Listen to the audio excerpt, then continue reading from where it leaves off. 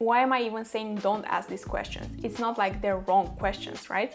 Well, what if I told you that some questions have subjective answers which are not in the best of your interest, or they have outdated information, or you can answer the questions yourself and better.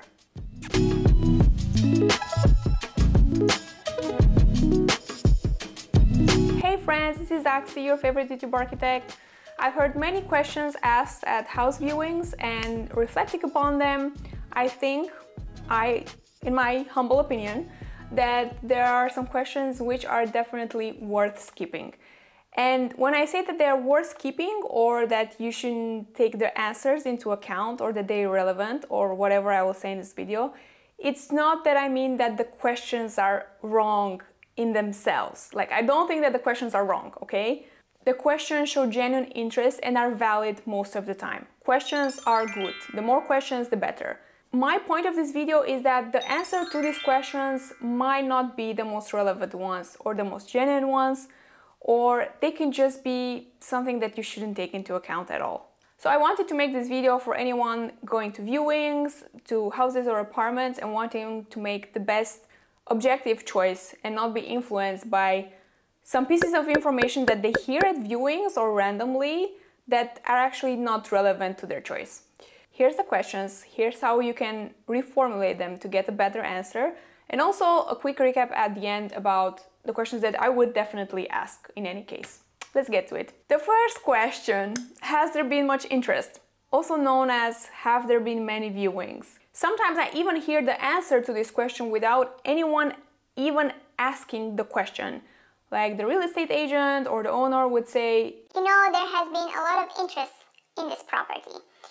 Now, the problem that I see with this question and with this answer is the fact that nobody is ever interested to say that there hasn't been much interest in the property, because that would automatically mean that maybe the price would be perceived too high, or like the buyer wouldn't feel like a pressure to make a decision fast. So I've generally never heard anyone say there hasn't been interest in the property. It's always a lot of interest. No matter how many properties I've seen, they all have interest in them. Even if they aren't sold 3 months later, it's still with a lot of interest, apparently. So yeah. And just think about it. How would it be if the real estate agent would say, no, there hasn't been any interest in this. Nobody cares about this. Nobody has seen this. You're the first ones in 3 months. Nobody's gonna say that. Like, nobody's ever gonna say that. This also raises the question, okay, but what if the real estate agent says that there's someone else waiting for a mortgage for this, or waiting for the bank, or waiting for something, and they really want to get it, but they're waiting for something to get this property? Again, not relevant. I know that this wants to be like a super high pressure on the buyer to make a decision fast because there's someone else on the line. But actually, like, are you going to make an offer just because someone else made an offer? No. Are you going to make an offer because someone else didn't make an offer? No. You're just gonna make an offer if you think that property is a good investment, regardless of how many offers there are or there aren't.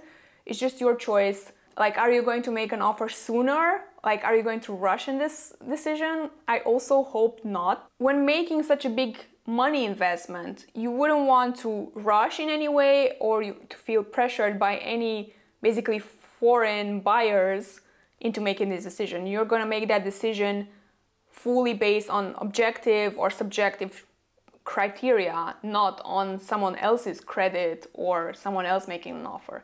It's just, you're gonna make an offer or not. It doesn't depend on the interest in the market in that property. Next question, does it come furnished? Not to be confused with what is on the property deeds. It's very important to ask what's on the property deeds. An apartment might have a parking lot or a storage space, or a plot of land might have a house and a garage, and sometimes like the garage maybe it's not on the property, so it's good to know what is actually in the papers. That is a very valid question. The real estate agent usually knows all of this and can tell you straightforward. But does it come furnished is a whole other category. Sometimes I also hear the answer to this question without anyone asking anything about this. The real estate agent or the seller would say, you know, it all comes furnished. As if it's the most marvelous thing in the world that someone else gives you their old furniture. The interior design and the furniture of an apartment or a house is not the real value of the house. It's not even close. It doesn't even make up any percentage of the value of the house. Basically, beds, chairs and couches and whatever, they don't add up almost any value to the property. And sometimes you would see these kind of properties with like 20%, 30, like even 50% more expensive than the rest of them just because they're furnished, not an actual value. The actual value does not reside in the furniture, because furniture is very easy to find, to buy. It's also like a way smaller investment, so if you buy a chair and change your mind, it's not the end of the world to change it. Whereas for a property, it really is a way bigger investment. So when you hear the phrase, the owner leaves all furniture, that should just go through your head unregistered. That's like to be ignored. It doesn't matter at all. That's not a real reason to choose a property. It's not like anyone chooses a property based on the furniture it has. And the only case in which you would do that would be probably if you would buy a castle which will have historical, very unique furniture. That would be maybe the exception to this case. But in all the other cases, the furniture really doesn't matter. This is a pause for the subscription prompt. So if you like this video so far, consider subscribing, because that would encourage me to make more videos, maybe more often, maybe longer, maybe. Thank you.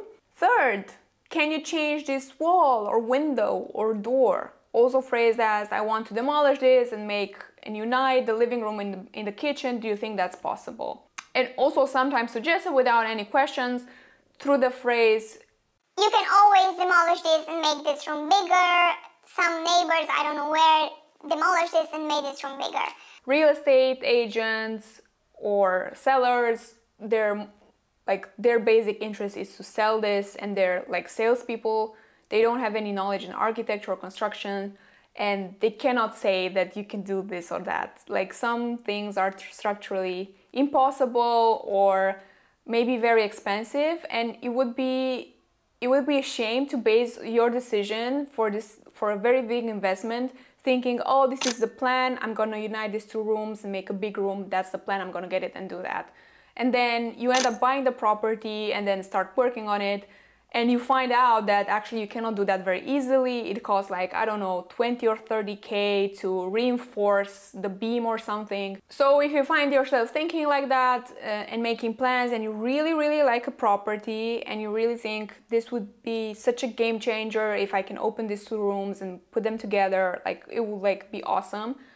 That is great, that is very much a plan, I agree with you, but just do me a small favor, and before making any purchases or starting works or anything, call a specialist, a structural engineer or an architect, preferably someone who has worked in renovations, and ask for their advice.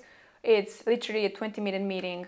So the fourth question is, what are the neighbors like? This question also makes me laugh a bit, because who would have any interest to tell you that the neighbors are awful? Nobody would ever tell you that, ever. Like, they want to sell the property, they will never tell you the neighbors are awful. Most of the cases, they're not even awful. Most of the cases, the neighbors are awesome. How you could rephrase this to find more information is, you could ask, are the neighbors tenants or owners? Or you can ask, are the neighboring properties vacant, or is there someone living there? Or, for example, if you see, like we saw in Andalusia, this very isolated plots of lands with houses, you can also ask, where is the closest neighbor and what do they do? How often do they come here? So basically more open-ended questions, not something that really ask for them to say the neighbors are awesome. Yeah. Also, if you want to be super extra and you want to find out more about this, you can actually ring the bell of the neighbors and see how they are and chat with them a bit. And if you want to be extra, you can ask the neighbors about the other neighbors. Yeah, that's the deal. So the fifth question is, what is the neighborhood like? This is also a question that you can answer yourself. Again, nobody would have any interest to tell you that the neighborhood is bad or unfriendly. What I would do in this case is not ask this question and just go in the neighborhood.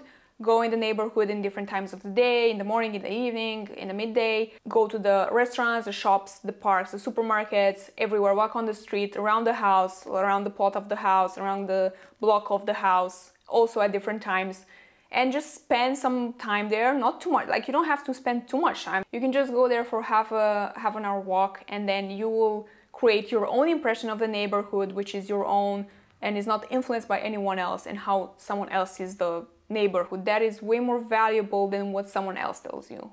The sixth and last question that I want to address is, what kind of rent would I get afterwards? So in the case that you want to buy something as an investment, or you're just thinking long term, maybe you want to move out of there and rent it eventually, you ask about the rent. So this is a very important question to ask. So why do I even say don't ask it? I say don't ask it because you can ask it in your head and answer it yourself. I say don't ask it out loud to someone else. I say that because too much subjectivity can come from interested parties in this sale. So in this case, what I would do is I would say you must acknowledge the value of this question and the importance of this question. And then you must search for the answer yourself. So this takes 20 minutes, it's very easy. Just go on any immobilian site or real estate site and look at the rents in that neighborhood with the specific criteria of the property that you're looking for. And then you would have a way better comparison. You can also see the state of the apartments, you can see the prices, and then you can see how sometimes you even have this analysis of how the market goes. That will give you information based on data, and it will also give you a margin. Like a rent could be between this and this. Maybe if it's renovated and like super well state, it will be this, and then if we just leave it like that and it's not that good, then it will be this. And now we have a quick recap of all the relevant questions I will ask anytime. The first one, the ultimate first one all the time, anytime, is why are they selling? And I'm well aware that I could get the dishonest answer with this one as well, but if I suspect that I get a dishonest answer, then I'm way more careful with all the information that I get from that particular seller. The second question that you should always ask is the property registered and with all the papers up to date, just to make sure that you know exactly what you're getting in the papers. The third one that I recently learned is who is the property in the name of. So how I learned about this is that I was advising a couple who were looking for an apartment, and they really like an apartment. They made an offer for it, and through the discussions with one of the sellers, we found out that the apartment was in the name of 5 brothers. And eventually they never agreed to sell.